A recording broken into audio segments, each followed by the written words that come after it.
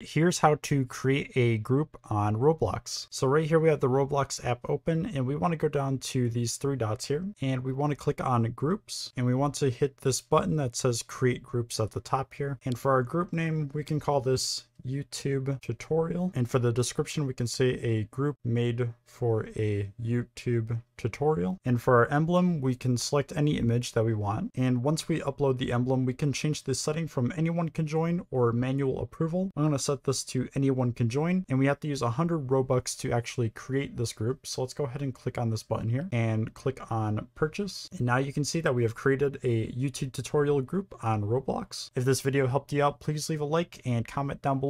But that's going to do it for this video. Thanks so much for watching, and I will see you in the next one.